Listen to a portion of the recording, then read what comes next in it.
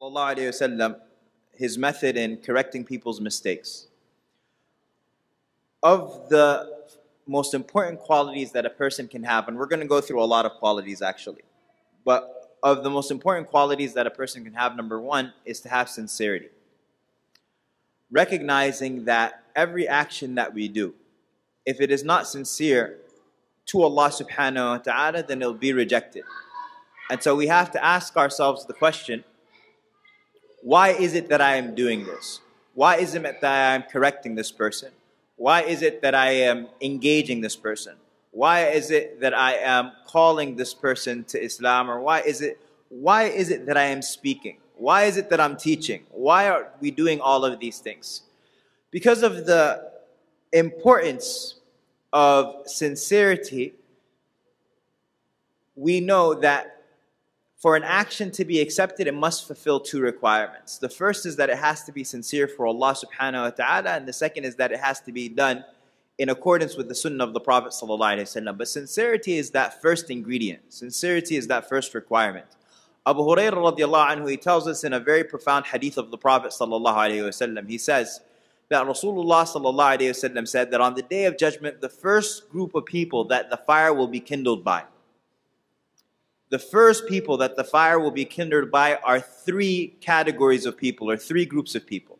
The first, he says, is the scholar, or the qari, the person who's the reciter of the Quran. And Allah subhanahu wa ta'ala will bring that person forth, and He'll mention to him all of His blessings that He's given that person. And that person won't deny any of them. And then Allah will say to them, what did you do with those blessings? And the man will say, I taught your book. Now normally, the person who's the teacher of the book is the best of the people. The Prophet ﷺ says in the famous hadith of Uthman bin Affan, خَيْرُكُمْ مَنْ تَعَلَّمَ الْقُرْآنِ وَعَلَّمَهُ. The best of you are those who learn the Quran and teach it. That person is normally the best in any community, in any ummah. That person would be the best on the day of judgment. And yet, the Prophet ﷺ tells us that this is one of the people whom the fire will be kindled with on the day of judgment. Why? Allah subhanahu wa ta'ala, after that person says to Allah, what I did with your blessings is that I taught your book, Allah will say to him, you lied. And the angels will say, you lied. You did it so that the people could say that you are a qari. Or you did it so that the people can say that you are a alim. And it was said. And it was said. Meaning you got what you wanted. In the dunya, you got preferential treatment, you got a whole lot of respect, your ego was stroked every day of your life. You got it. And then that person will be commanded to be dragged on their face into the hellfire. And then another person, the second person who will be brought forth, is a person who was a jawad, someone who was very generous, someone who parted frequently with something that is made very desirable to people, which is wealth. Allah subhanahu wa ta'ala will call forward that person and He'll recount to him his blessings, and the man won't deny any of them. And then He'll say, what did you do with these blessings? He'll say, I didn't find a path in your way except that I spent. They needed an Islamic school, I supported the Islamic school. They wanted to build the masjid, I built the masjid. They wanted this organization and that organization needed assistance, this cause and that relief agency. I didn't find a cause except that I spent in your way. Allah subhanahu wa ta'ala will then say, you lied. And again, remember that the person who gives in the path of Allah, Uthman ibn Affan radiallahu anhu purchased paradise twice. The first time when the Prophet ﷺ said, who will purchase the well of Ru'ma? Who will purchase the well of Ruma? And they will have paradise. Because it was a well that the Muslims needed. And there was a Jewish man in Medina who had the prices very, very high. And so Uthman ibn Affan came to purchase that well from him, to bring relief to the Muslims. And the man said, no, I'm not going to sell you my cash cow. And so Uthman radiallahu anhu said, okay, well then we'll go half. You purchase the well, or we'll split so that I get the well on some days. The revenue from the well goes to me. And you get the well on some days. The revenue goes to you. The man agreed to that. Uthman made him an offer that he couldn't refuse, radiallahu anhu. And so what did Uthman do? On the day that was his, it was free. And so the Muslims would stockpile on the day of Uthman. And on the day of the other man, they wouldn't get anything. And so this man's revenue dried up. And so he sold the rest of the well to Uthman radiallahu anhu as well. Uthman says, I purchased paradise twice. The second time was the Prophet ﷺ fundraising for Jaysh al-Usra. Jaysh al-Usra was an army of such incredible hardship, the campaign of Tabuk. It was during the time of the summer heat, which was also the time of harvest. And so there was the fatigue of going out in the heat, and at the same time there was the loss of wealth of going out when the Ansar were farmers, and this was the time for them to reap the benefits of their farming. And so the Prophet ﷺ was fundraising for this army, and Uthman radiallahu anhu says, O Messenger of Allah, I am going to finance 100 soldiers with their horses, with their cavalry, with their weaponry rather. I'm going to fundraise that. I'm going to finance that. And so the Prophet ﷺ accepts from him and he continues to fundraise. And then Uthman says, Ya Rasulullah, 200. And the Prophet accepts from him and he continues to fundraise. And then Uthman radiallahu anhu says, O Messenger of Allah, 300. And what I love about this hadith or this incident is that it's very human. When we go to a fundraiser, you may come, if it's a fundraiser that's outside, or maybe if it's a fundraiser in the masjid on the 27th night of Ramadan or something like that, you know, you're walking into a fundraiser, you know there's going to be a fundraiser. You walk in with a ceiling that you're comfortable with. You walk in knowing that, you know what, I can donate $100, or I can donate $1,000, or I can donate $500. This is what I'm comfortable donating. And so Uthman starts off with what he's comfortable with, 100. But then as the night goes on, he didn't shut off his mind and say, you know what, I participated, khalas. He challenges himself. And he says, you know what, well, maybe I can do 200. Maybe it'll be a pinch, but maybe I can maneuver this bill around here. Maybe I can maneuver this payment around here. Maybe I can collect money from this person here that's owed to me. I don't know, I can figure it out. Maybe I can borrow money from this person. I can do 200. And then he's continuing to challenge himself, and then he says, eventually 300. And so when he goes back home and he brings his gold, he comes and he pours it onto the lap of Rasulullah sallallahu alaihi wasallam, and then the Prophet sallallahu alaihi wasallam makes a statement that is worth more than anything Uthman ever donated. He says, "Ma darra Uthman, ma fa'ala ba'da al-yawm." Uthman will not be harmed by anything that he does after today. So the person who spends in the path of Allah, but this person on the day of judgment, Allah subhanahu wa ta'ala will say to him, "Kadabt." You lied. You did it so that the people could say that he is generous. And it was said. You got your name on the room of the classroom that you built at the Islamic school. You got your plaque on the wall of the masjid as a thanks. Everywhere you go, you always get that VIP treatment, hugs and thanks and respect because of the money that you donated. You know, I know in one masjid, a brother donated $15,000 to the masjid. And so, this is a masjid very far away from here. But the brother donated $15,000. And then he came to the masjid on one day at Jum'ah, and the guy just parked in the handicap parking like he owned the place. And so people told him, the brothers who are out on the street, I believe it was for Jum'ah, so you have all of these people outside maneuvering cars and things like that, valeting. And they asked him again and again, can you please move your car? It's not supposed to be here. Or maybe it was some sort of violation for their parking lot or what have you. And the man just no. And he walks into the masjid and And so they go and they complain to the president of the board. And the president of the board, he then goes and calls this man, and the man's giving him all sorts of attitude. Very, very disrespectful. And so finally he calls him into the office, and he says to him, listen, man, if you're acting like this because you donated $15,000 for the masjid, here's your check. We'll give it right back to you. This isn't your house. This isn't a country club that now you can do whatever you want. If you donate, you make sure that you do it for Allah subhanahu wa ta'ala and only for Allah. You're not doing it to get anything from that person. You're not doing it to get anything from that organization. Allah subhanahu wa ta'ala will say to them, you lied. And then He commands for that person to be dragged on their face into the hellfire. Number 3, the third person is a person who gave more than, or he gave the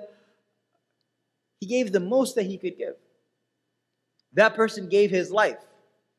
And Allah subhanahu wa ta'ala will say to him, His blessings will recount them to him, and then He'll say, what did you do with them? And the man will say, I gave my life in your path. And Allah will say to him, Kadabt, you lied. You did it so that people could say you are brave. And it was said. And if you notice in all 3, Allah subhanahu wa ta'ala says, and it was said. You got what you wanted. The people praised you. The people respected you. The people made poems about you. The people recited your praise in their collective memory. And you got what you wanted. Because Allah subhanahu wa ta'ala says, مَنْ أَرَادَ الْعَاجِلَ عَجَّلْنَا لَهُ فِيهَا مَا نَشَاءُ لِمَنْ نُرِيدُ. Allah says, whoever wishes for the ajila, whoever wants this world, عَجَّلْنَا لَهُ فِيهَا مَا نَشَاءُ, we will give them a portion of what we wish. Not what they wish.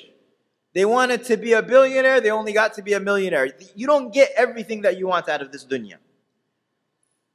عَجَّلْنَا لَهُ فِيهَا مَا نَشَاءُ. You wanted this and you only got that. But you got a portion of what you wanted. Allah says, مَا نَشَاءُ لِمَن نُرِيدُ, for whoever we wish. ثُمَّ جَعَلْنَا لَهُ جَهَنَّمَ. Whoever made the dunya their goal and their concern, Allah subhanahu wa ta'ala says, we give them a portion of what they wanted for whoever we wish, and then we provide them with Jahannam, يَصْلَاهَا مَذْمُومًا مَدْحُورًا.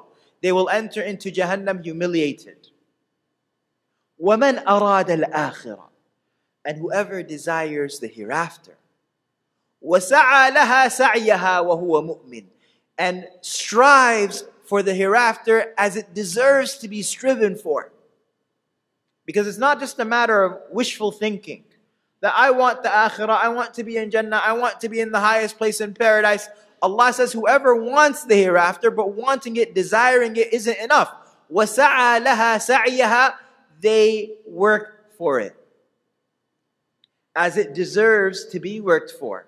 وَهُوَ مُؤْمِنٌ, and they have faith. Those are the 2 requirements. Having faith and righteous deeds. Having faith and working towards it. فَأُولَٰئِكَ كَانَ سَعْيُهُمْ مَشْكُورًا. And whoever does that, then that person's journey is going to be appreciated.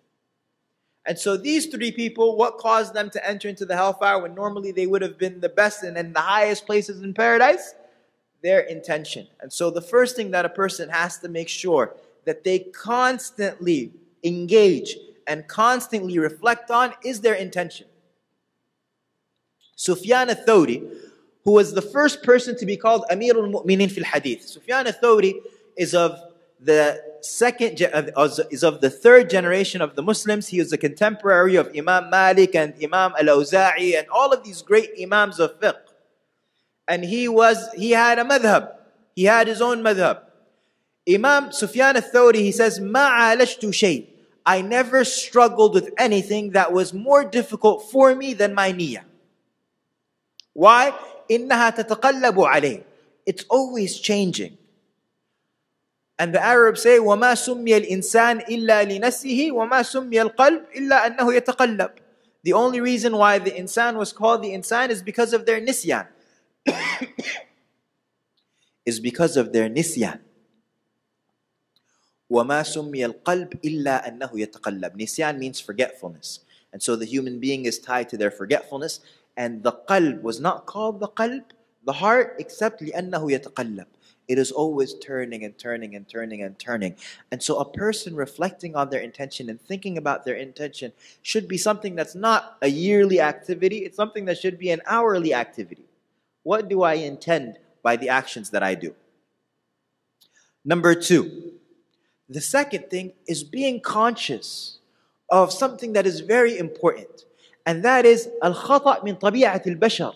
That mistakes are part of the human experience and it's part of human nature.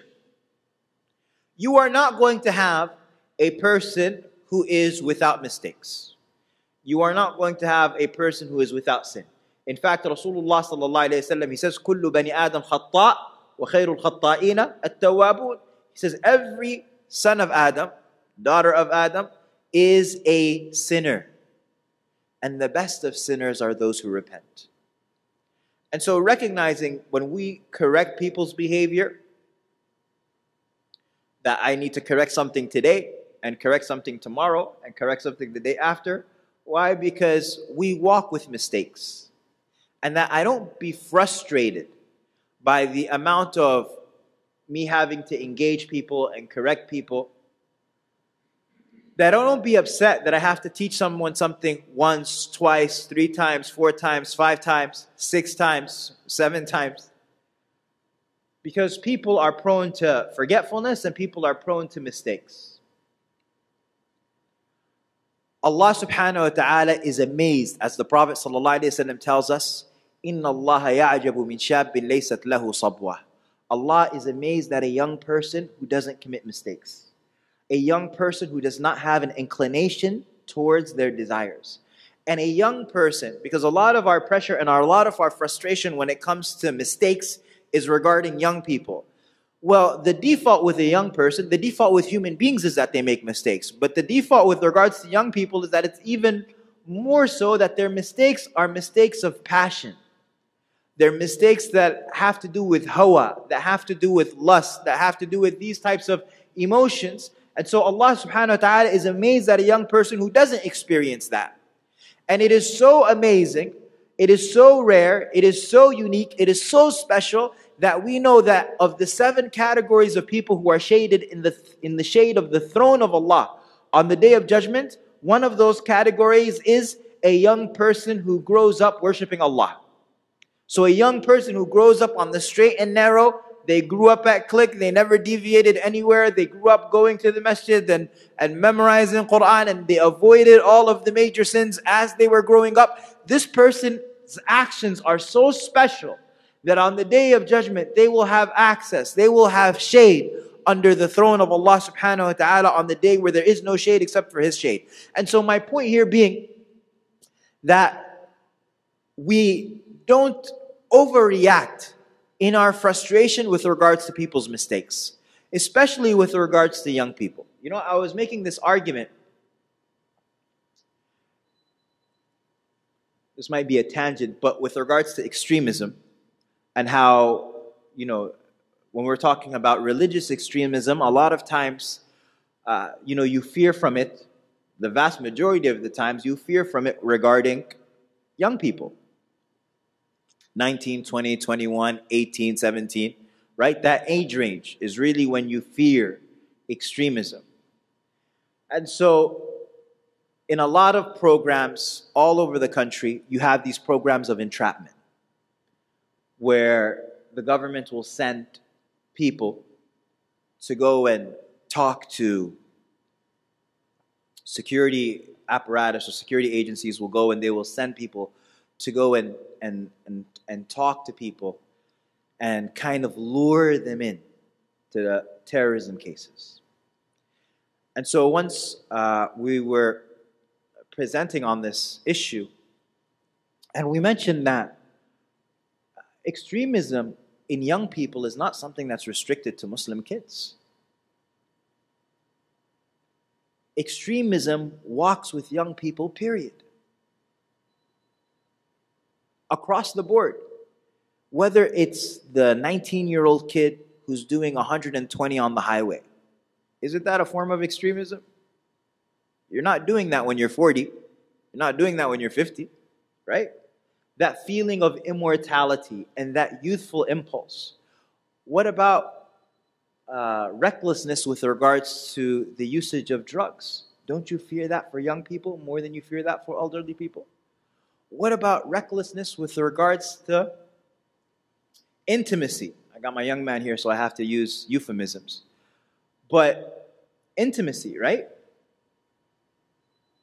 Casual relationships.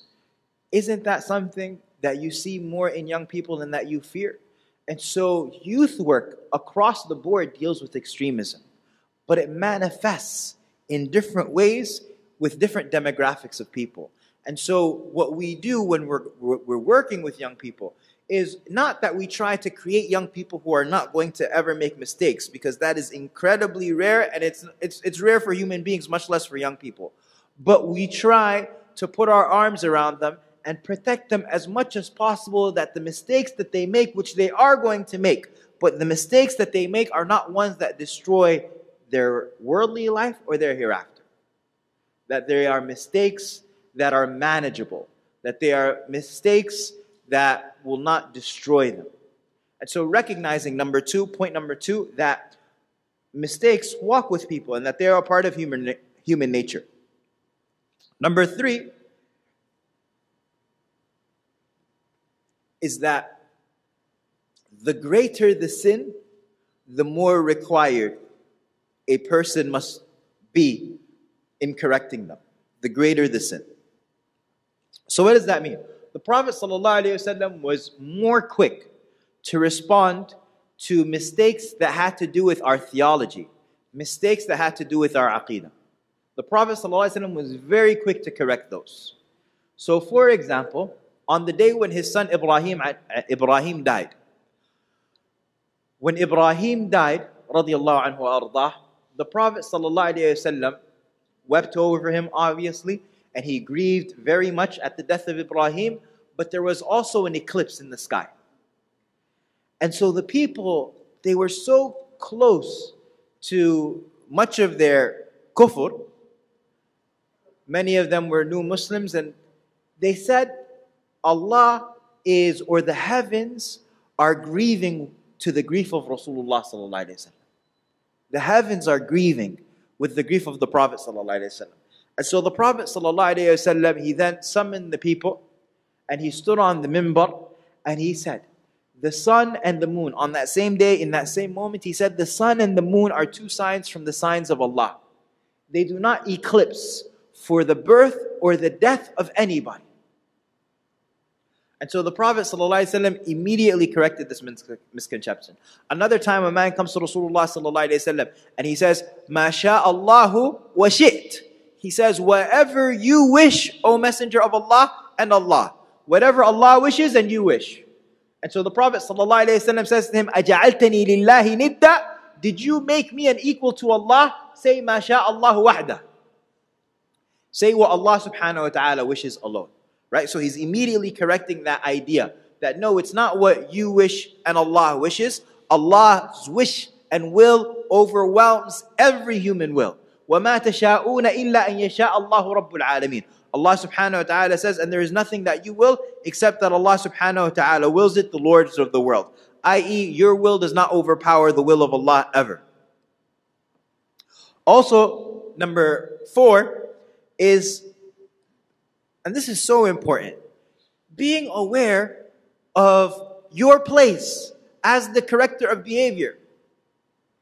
Being aware of your place.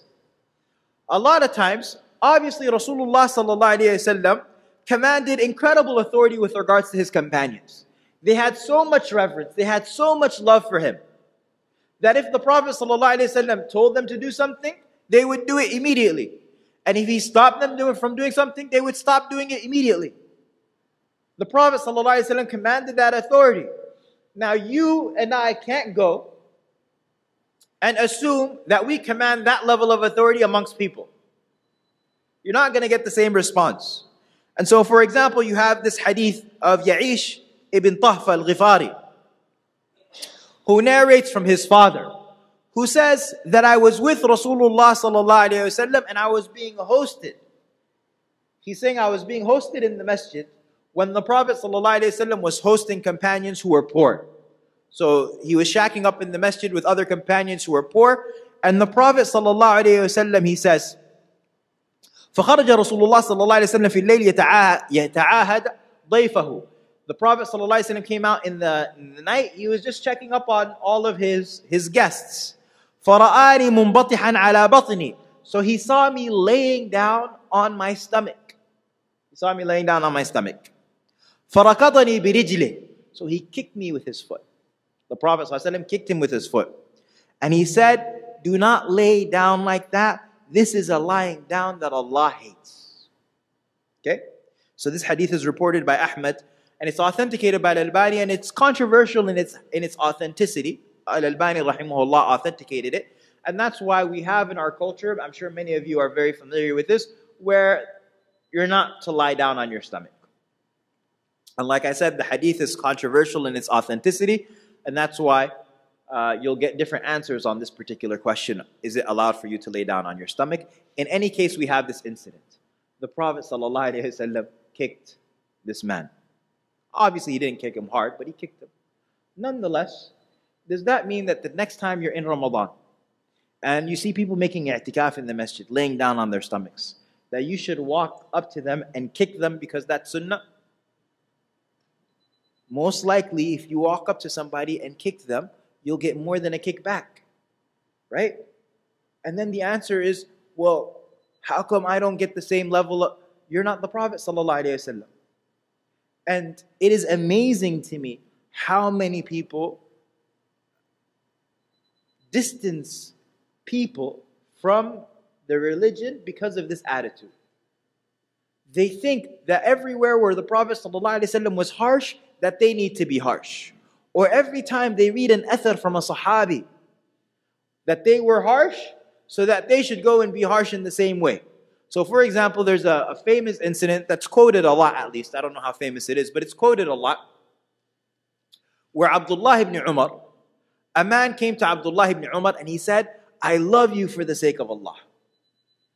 And so Ibn Umar radiallahu anhu said to him, I hate you for the sake of Allah. The man says, I love you for the sake of Allah. Ibn Umar says, I hate you for the sake of Allah. And he says, why? He says, because you make your adhan like the singing of singers. You make your adhan like the singing of singers.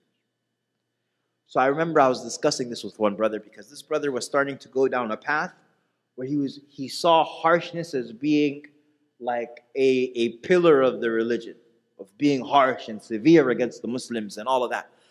And I said, what are you doing? Is that what the Prophet ﷺ was like? And then he said, Ibn Umar radiallahu anhu, a man came to him and he said, I love you for the sake of Allah. And he said, I hate you for the sake of Allah because you make your adhan like the adhan. I said, okay, sit down for a second. Are you Ibn Umar? Do you know who Ibn Umar is? Ibn Umar is one of the 5 most prolific narrators of hadith. You know, in the stages of fiqh, of the development of this ummah, you have the time of the great companions, Abu Bakr and Umar and Uthman and Ali, the times of expansion, right? And then when they died, who did the ummah look to teach them? It was Abdullah ibn Abbas and Abdullah ibn Umar and Aisha radiallahu anha and Anas ibn Malik. These people became teachers par excellence. These were masters who were looked at by the entire ummah and revered and followed for their scholarship. Ibn Umar is not nobody. Ibn Umar is one of the greatest scholars in the history of Islam. And so when he says something, keeping in mind his age as well, his seniority, when he says something, it's not like it being said by some 23-year-old kid, can barely get through Juz' Amma reciting it properly. It's not the same, right? And so paying attention to these things. A father saying something to his son is not like you saying it to them. Recognizing your place. And it goes vice versa, obviously, as well. A lot of times, people who are young, they learn, right? They take a class here, they attend the masjid halaqa there, or not even just young, even elders. And then they want to go and teach a group of people that it's very hard to teach. And that group of people is your parents. The default with regards to parents is that you know nothing. That's the default. Not in the sense of you don't know anything, but it's very hard for you to convince your parents of anything. Why? Because at the end of the day, you're still a kid. They changed your diapers and they saw you grow up. You know Imam Abu Hanifa? And he's this great Imam of fiqh, right? He's one of the four madahibs. And Shafi'i said, we are all dependent on Imam Abu Hanifa. May Allah have mercy on them all in fiqh. Imam Abu Hanifa, you know the famous story, his mom would ask him for a fatwa. But she wouldn't ask him. She would ask him to go and ask somebody else that she trusted. And so her son is Abu Hanifa. But she's like, I want you to go and ask this guy. And so Abu Hanifa radiallahu anhu would go and ask. And then that man would have no clue what the answer was. And so he would say to the Imam, what is the answer? What is your answer? So Imam Abu Hanifa would say to him, the answer is such and such and such and such. He'd say, tell your mom that's my answer. And then he would go back. Right? This notion of being very, very difficult to take from your children. I remember there's another sheikh who's very well known for tafsir of the Quran. Incredibly popular. Like when you think of tafsir, many people think of him first. My brother was telling me when you go and you visit him, his father is always handing people CDs of tafsir. And he tells them, listen to this sheikh, he's very good in tafsir. And he's always giving them somebody else. He's never giving them the CDs of his actual son, who's like worldwide famous for his tafsir and stuff like that. He's like, no, my son doesn't know what he's talking about here. Right? So a lot of times you turn around and you're trying to communicate this information to your parents and they're not listening or they don't respond in the way. So you're like, is my father arrogant? No, your father's not arrogant. It's just that coming from you, it's very hard. And so if a person is sincere, that's where the sincerity comes in. Remember we talked about al-Hasan and al-Hussein last week. If a person is sincere, then it's not about me communicating that information to them. I don't care how they get the knowledge. I don't care how they get the guidance. I don't care how that da'wah pierces their heart, as long as it does. And so whether it's me talking to my friend, right? Because then what I'm going to do is I'm going to seek out the best way for that information to be communicated to them. Maybe it's not through me. Fine, I surrender to that.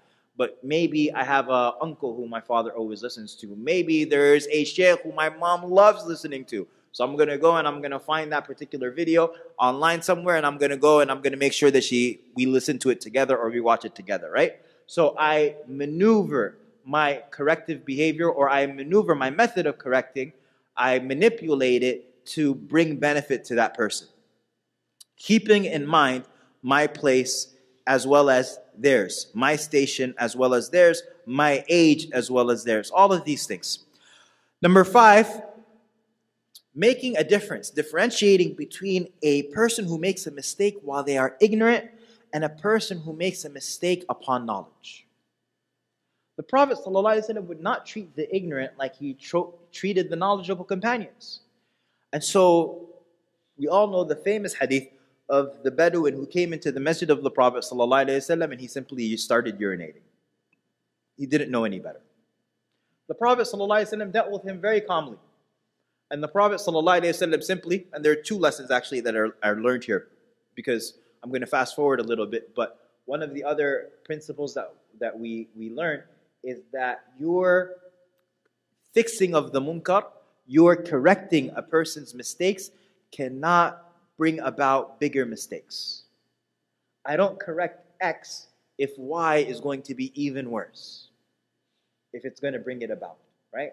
And we'll give examples. But one of the examples here is even in this. The Prophet ﷺ, when this man was urinating, the companions rushed. It was just an instinct. So they rushed to go and stop him. But the Prophet ﷺ said, stop, leave him. Why?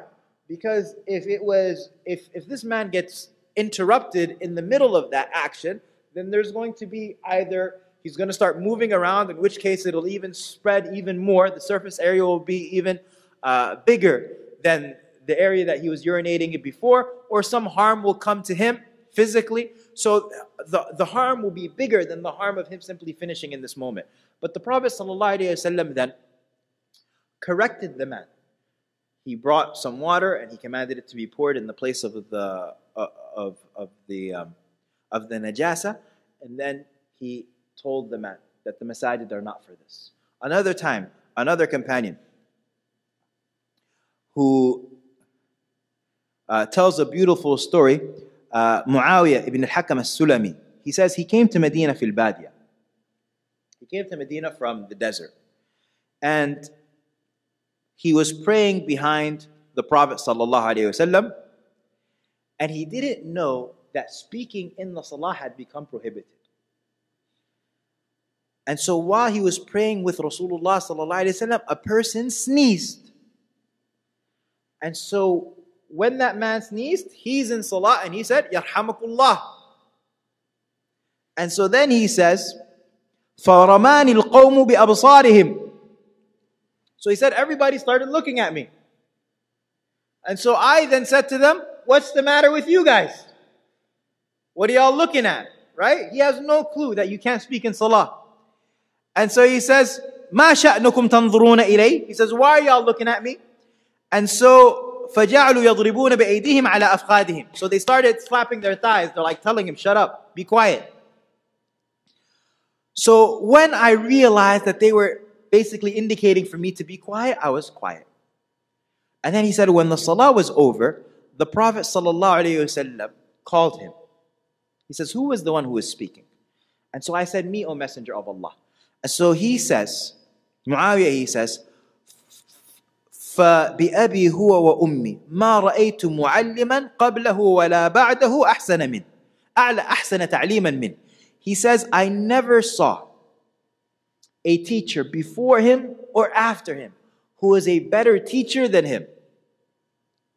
He didn't hit me and he didn't insult me, but he simply said, إِنَّ هَذِهِ الصَّلَاةَ لَا يَصْلُحُ فِيهَا شَيْءٌ مِّن كَلَامِ النَّاسِ إِنَّمَا هُوَ التَّسْبِيحُ وَالتَّكْبِيرُ وَقِرَاءَةُ الْقُرْآنِ. He simply said to him, this salah, nothing is to be undertaken in it of the speech of people. Nothing is to be said in it of the speech of people. It is simply for tasbih and takbir and the recitation of the Quran. You say Subhanallah or Subhan Rabbi al-A'la, Subhan Rabbi al-Azim, right? Takbir or the recitation of the Quran. And so the Prophet ﷺ, recognizing when a person was ignorant and teaching them, and he would teach them with calmness, and the Prophet ﷺ would teach them in a way that made them feel welcome and not insulted.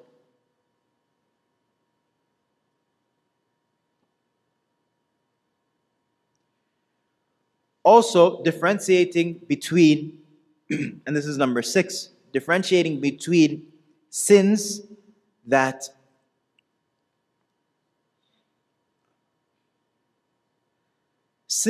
in which actually not differentiating, but realizing that a person, when they intend goodness, intending goodness is not the only requirement for reaching goodness. Intending goodness is not the only requirement for reaching goodness. A lot of times people do lots of different things, and they just, if you ask them, why are you doing this or don't do that, it's not from the sunnah of the Prophet ﷺ. The Prophet never did this, he never commanded it. They will respond to you and say, إِنَّمَا الْأَعْمَالُ بِالنِّيَّاتِ. Verily all actions are by intentions. I'm intending good. So as long as I'm intending good, then I'm good, right? That's the logic. But we said at the beginning that for an action to be accepted by Allah subhanahu wa ta'ala, it has to fulfill 2 requirements. The first requirement is that it has to be done it has to be done sincerely for Allah. And the second requirement is that it has to be in accordance with the sunnah of the Prophet sallallahu alaihi wasallam. And so, Ad-Darimi reports that Abu Musa al-Ash'ari came to Abdullah ibn Mas'ud. And Abdullah ibn Mas'ud is also, remember we talked about Aisha and Anas ibn Malik and Abdullah ibn Umar. You add Abdullah ibn Mas'ud into that category of young Sahaba who became entire schools, who the entire ummah came to and studied from and learned from. You know, in the science of Quran, you've got 3 schools from the schools of the Sahaba. You have the school of Ubay ibn Ka'b in Medina. So this is, again, the early Sahaba, they were very busy with the empire itself, establishing the religion. Abu Bakr radiallahu anhu with the Hurub al-Ridda, Umar ibn Khattab with Persia and Sham and al-Iraq and Egypt. You have Uthman ibn Affan and Ali ibn Abi Talib with the Khawarij. That's why and they didn't live that long after the Prophet ﷺ. But when the Ummah became stable, that is when the Sahaba were relegated to the role of teachers. Or the Sahaba radiallahu anhum were teachers. I won't say relegated, that's not really respectful for them. But they were teachers. And people would come to them to learn from them. So you have like full-time students, and you had schools that began to be founded. And so you have the school of Ubay ibn Ka'b in Medina. And that school was focused on the maghazi of Rasulullah sallallahu alayhi wa sallam, the seerah of the Prophet sallallahu alayhi wa sallam, and it's appropriate that it's in Medina. And then you have the school of Abdullah ibn Abbas in Mecca. Abdullah ibn Abbas, the young cousin of the Prophet sallallahu alayhi wa sallam, who the Prophet prayed that he be given the ability to interpret the Quran. And his story is a beautiful one, and he became one of the greatest scholars in the history of the Ummah. And Abdullah ibn Abbas' school is in Mecca. And a lot of their tafasir is with regards to the language of the Quran and what have you. And then you have the 3rd school, which is the school of Abdullah ibn Mas'ud, which is in al-Kufa in Iraq. And Abdullah ibn Mas'ud's school, a lot of it, I would say there's a lot of fiqh in that school of tafsir. In any case, Abdullah ibn Mas'ud is in al-Kufa, and Abu Musa al-Ash'ari, another great companion of the Prophet ﷺ, comes to Abdullah ibn Mas'ud. And he says, I saw something in the masjid that I didn't want to criticize until I came to you. But I don't see anything but good. And then Abdullah ibn Mas'ud says to him, well, what is it? And they go to the masjid of al-Kufa. And back in those days, of course, there's only one masjid in a city. There's only one masjid. And so they go, and what do they find? They find a group of people who are sitting in a circle. And there's one person who has some pebbles. And he takes a pebble and he throws it into the middle of the circle. And so they're building up a pile. And every time he throws a pebble, he says, Sabbihu mi'ah. Say Subhanallah 100 times. And so they say Subhanallah, Subhanallah, Subhanallah, Subhanallah. And so they do that. Hallilu mi'ah. Say La ilaha illallah 100 times. Like that. La ilaha illallah. Kabbiru mi'ah. Say it, right? And so Abdullah ibn Mas'ud walks into their group and he kicks the pebbles. And then he says to them a simple statement. He says, either you are more guided than the companions of Rasulullah sallallahu alaihi wasallam, or you are opening up a door of misguidance. It's one of these two. Either you are more guided than the companions of Rasulullah sallallahu alaihi wasallam, or you are opening up a door of misguidance. And then they said, Ya Aba Abdurrahman, ma aradna illa khayra. Oh, Abdullah ibn Mas'ud, we didn't intend anything except for good. And then Abdullah, because why does he say you are either more guided than the companions of the Prophet ﷺ, or you're opening up a door of misguidance? Why does he say that? Because if it is something that, if it was something that was from the guidance of the Prophet ﷺ, the companions would have done it. It's as simple as that. For you to do something that the companions didn't do, either you are more guided than they are, you are basically saying you have access to information that they didn't have, you have access to a goodness that they didn't know, or you are opening up a door of misguidance because you are doing something that they didn't do, or you are doing something that hasn't been legislated by the religion. And so they said, Oh Abu Abdurrahman, we only intended good. And then he says, how many people intend good but don't reach it? How many people intend good but they never reach it? قال وكم من مريد للخير لم يصبه إن رسول الله صلى الله عليه وسلم, and then he says, the Prophet صلى الله عليه وسلم, he told us, حدثنا أن قوما يقرؤون القرآن لا يجاوز تراقيهم. He says, I see, or the Prophet sallallahu alaihi wasallam, he says that there will be a people who will recite the Quran. It will not go beyond their throats. And I don't know, maybe most of you are from them. And then he turned away from them. So Ammar ibn Salama, he says, I saw the majority of these people on the day of Nahrawan ma'al Khawarij.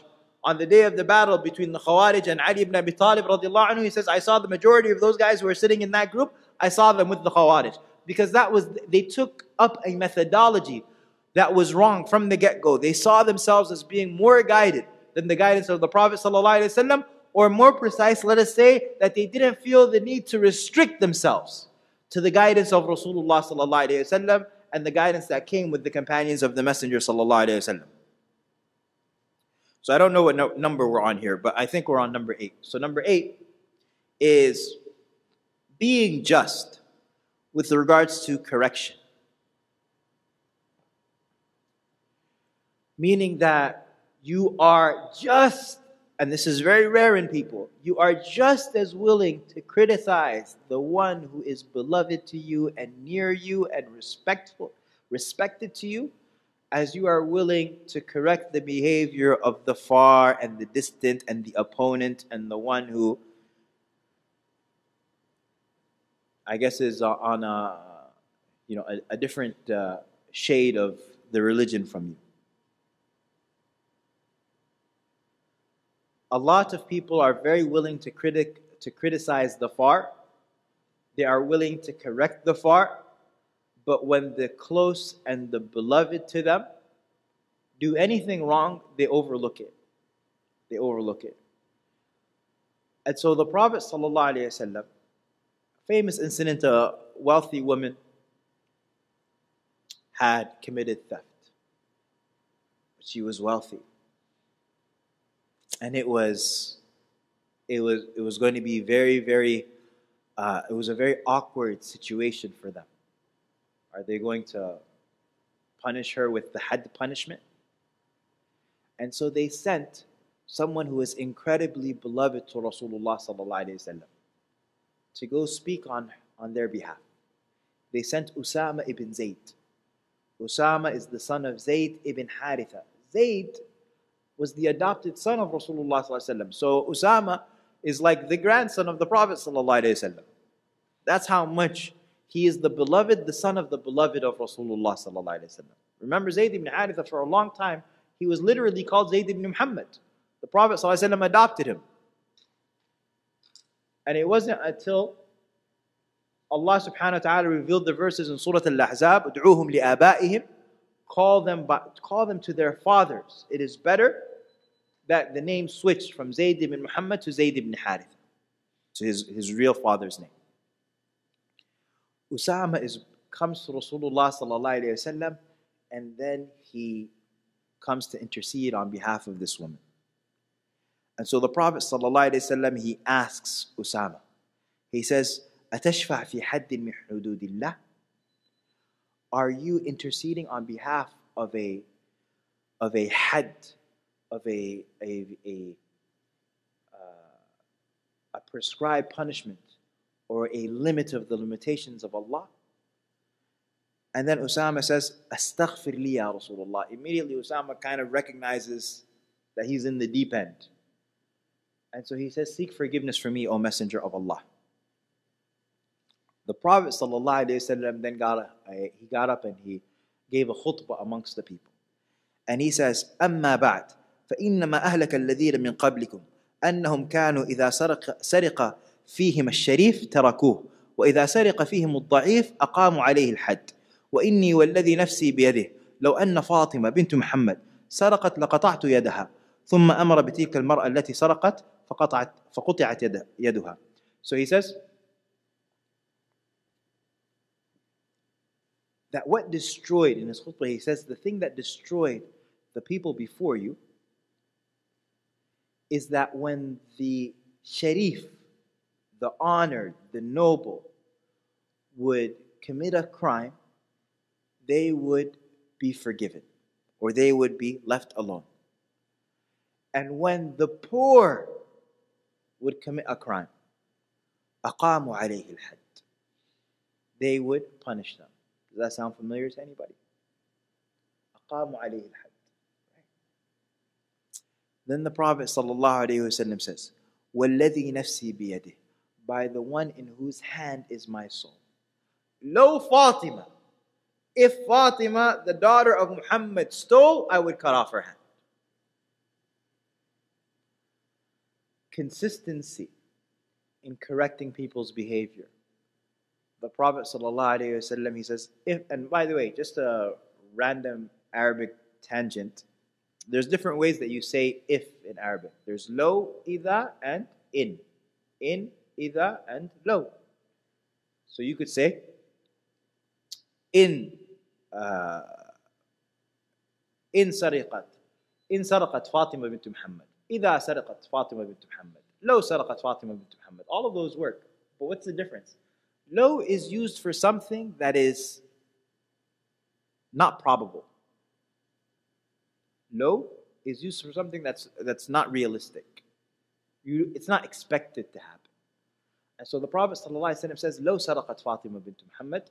Why does he say lo here? Because it's not, Fatima's not going to steal. That's not something that would happen, right? As opposed to idha, which is something that is likely, or something that's more likely at least. And so the Prophet ﷺ says, what destroyed the people before you? And so here we learn something, that this is a cause of a halak of an ummah. That whenever the people who are the wealthy and the noble, when those people are left alone, and the people who are poor and downtrodden without any resources, those people are punished, that is an ummah that is up to be destroyed by Allah subhanahu wa ta'ala.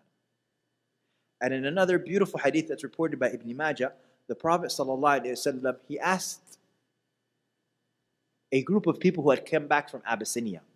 So the people of Abyssinia, they had migrated way back during the time of Mecca. But they came back in the 7th year of the Hijrah. So you're talking about Khaybar that year, when the Ummah had, the city of Medina had been established and strengthened.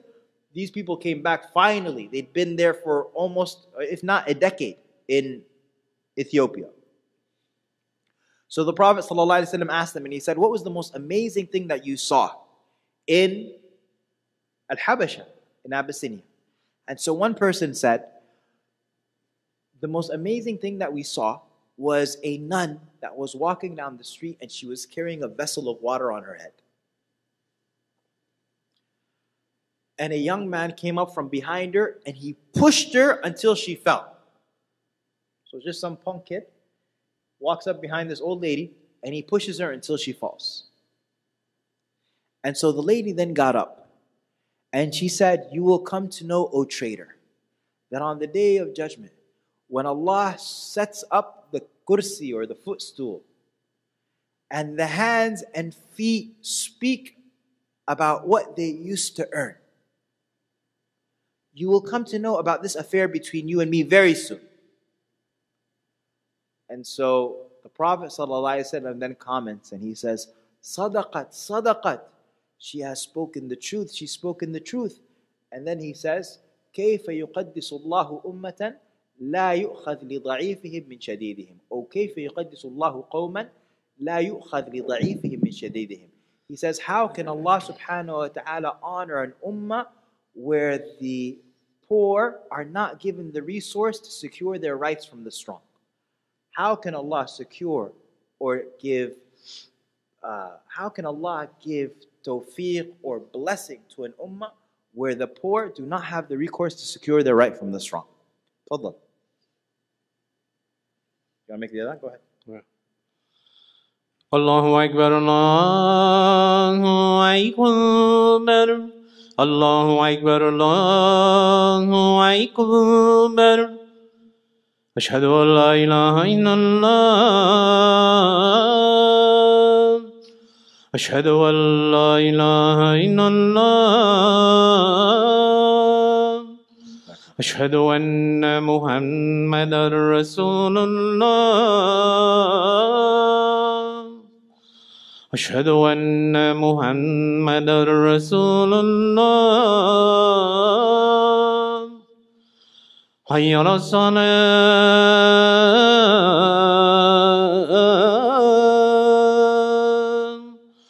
حي على الصلاة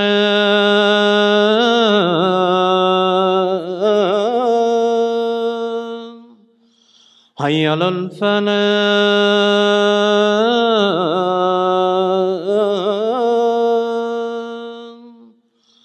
حي على الفلاح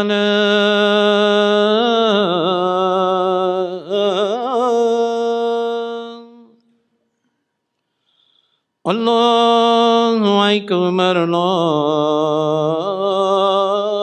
الله أكبر لا إله إلا الله.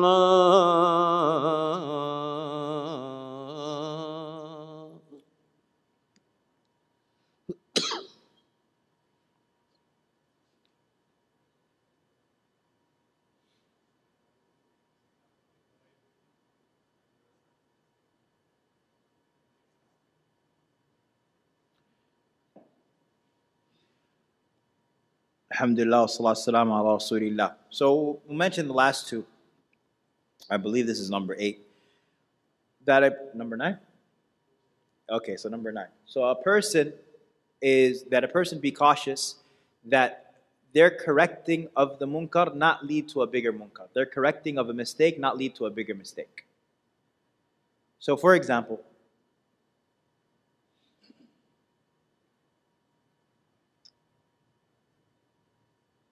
well, let's go to the Prophet ﷺ first.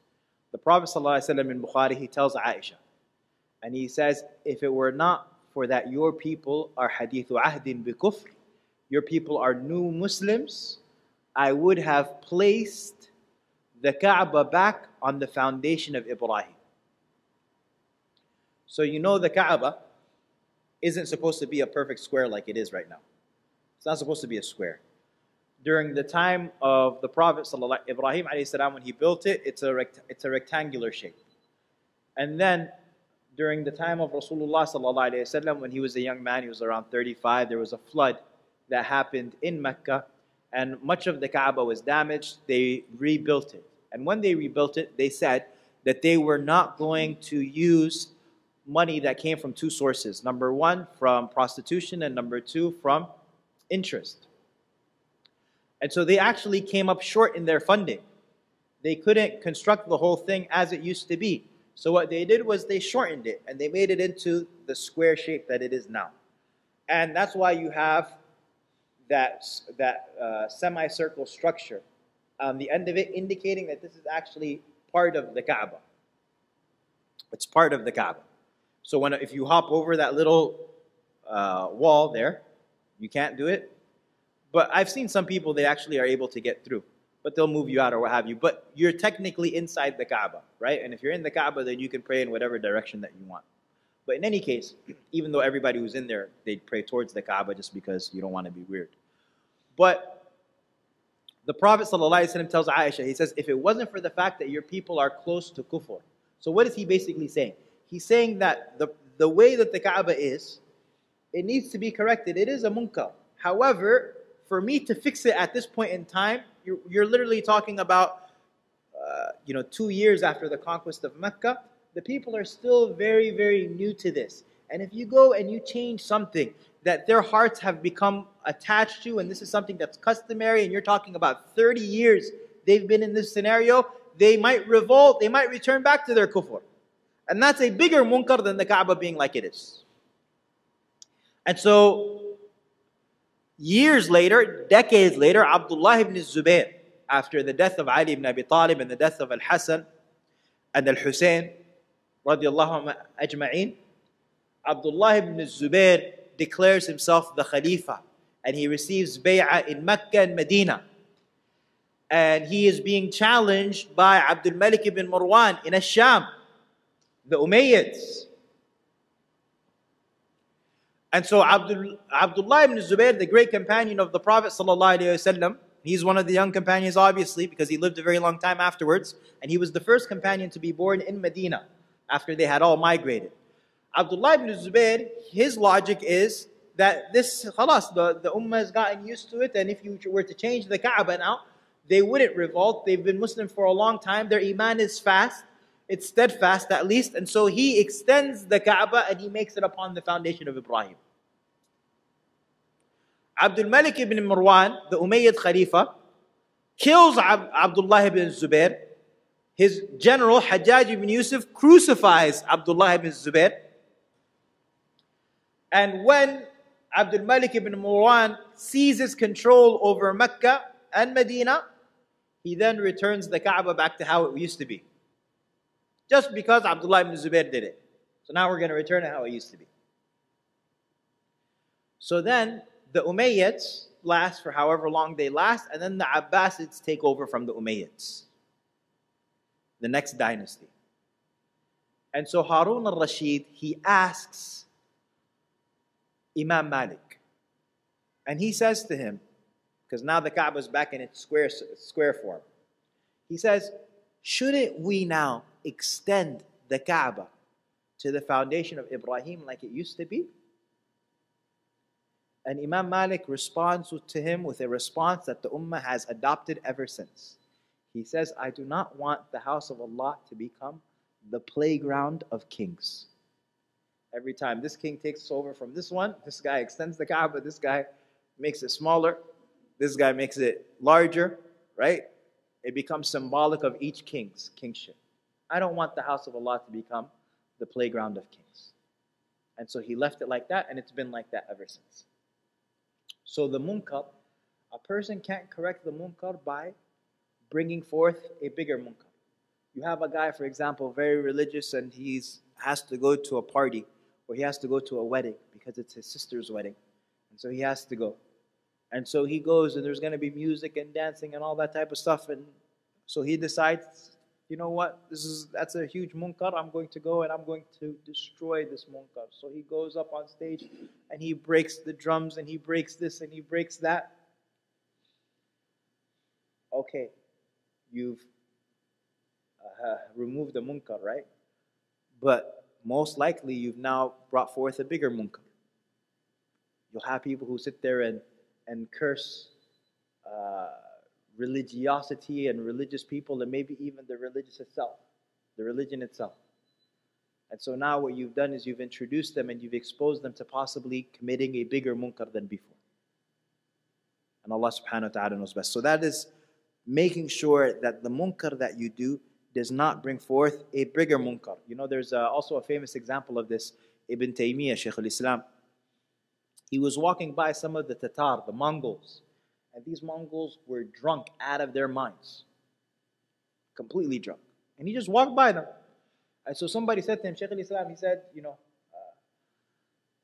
oh Imam, shouldn't we correct this munkar? Shouldn't we tell these guys that drinking is haram? They're Muslim now. Shouldn't we tell them that drinking is haram and they shouldn't do that and stuff like that? Shouldn't we correct that? And he said to them, leave them alone. When they are sober, they kill us. When they're sober, they kill us and they take our properties, and we'd rather that they just be drunk like this. Right? Because my commanding of the munkar here is going to bring rise to a bigger munkar. And then the last one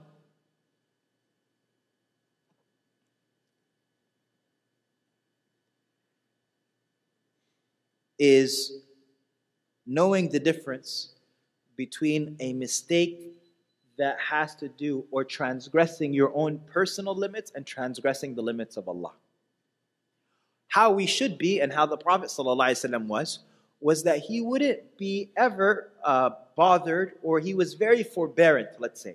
He was very forbearing with any injury that had to do with his own person. Somebody insulted him, he was forbearing. Somebody harmed him physically, he was forbearing. But when would he be angered? He would be angered when the limits of Allah subhanahu wa ta'ala were crossed. He was very forbearing with regards to his own self. He was very gentle and understanding in his dealing with people as they interacted with him many times in very inappropriate ways. The Prophet ﷺ was once wearing a cloak. He was wearing a cloak, a burda, that was very thick. Very thick. And so this Bedouin comes up to him, grabs him by his cloak, and pulls him on it very harshly. And the companion says, I saw the trace of the cloak on the skin of the Prophet ﷺ. This person is making a mark on Rasulullah ﷺ by how hard he's pulling him.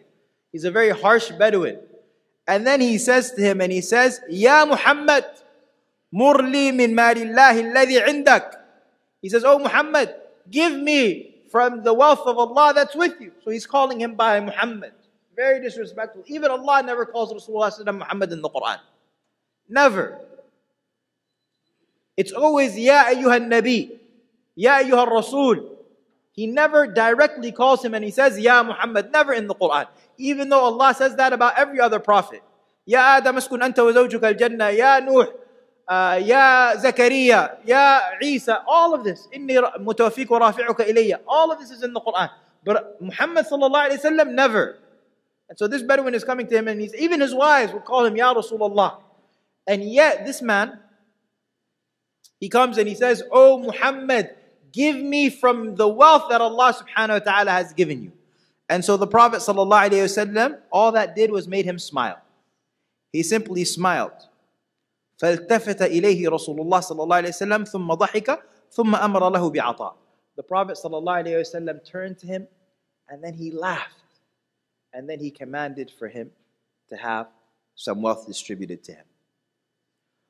We are responsible and we are required and we should be angered when the limits of Allah subhanahu wa ta'ala are transgressed. A person should be more upset that something haram is done than be upset that someone's feelings were hurt. A person should be more upset that something haram was done than a person be upset that someone didn't take some sort of, sensitivity into consideration. There's a video, and I'll end with this. There's a video that's gone viral this past week, and it's about some young Muslims who are trying to do something for their identity and their religion. And I have a lot of, there's a lot of depth to it. But in general, their organization, what they do is you would say they're not, what should I say? It's mimicking the party scene. Okay, they've got a DJ and they have non-alcoholic drinks and they have dancing pretty much, and So a lot of the criticism that you found online for this was actually that the vast majority of the criticism had nothing to do with halal and haram.